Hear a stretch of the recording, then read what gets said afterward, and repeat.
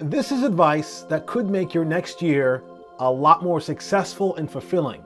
And it's not coming from me, a regular guy slash journalist slash schlubby amateur runner who posts moderately interesting videos on YouTube.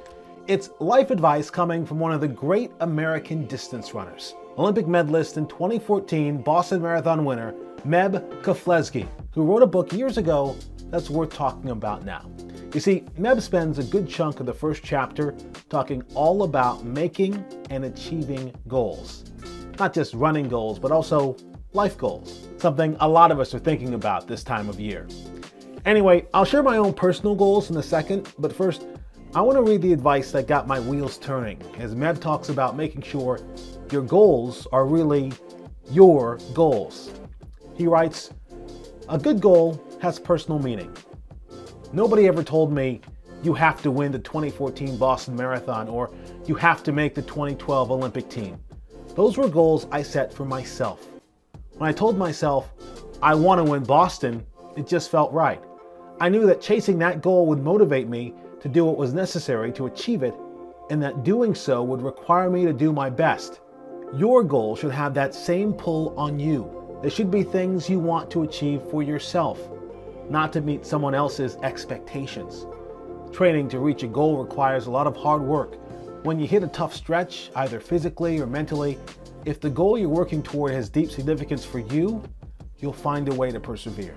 But if someone else thrusts the goal upon you, when you hit tough stretches, you're going to think, wait, why am I doing this? Most of us have enough areas in our lives where we have to meet others' expectations. Let your running be about your own hopes and dreams."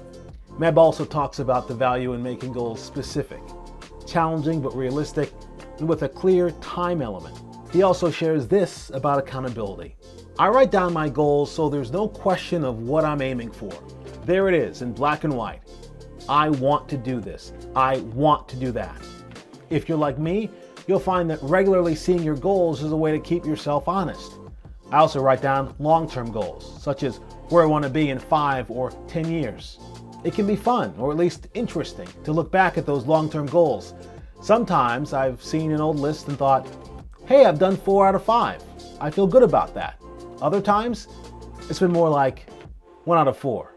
Well, that's better than none. Better keep working hard. At this very moment, I'm working on 3 specific goals tied to my running journey. For one, I'd like to see if I can get this channel about running to 1,000 subscribers before the end of the new year, without all the weird gimmicky stuff, the smash the like button, pound that bell, and ugh. I just want to tell good stories that people want to come back for. Hopefully that's enough, but maybe it's not.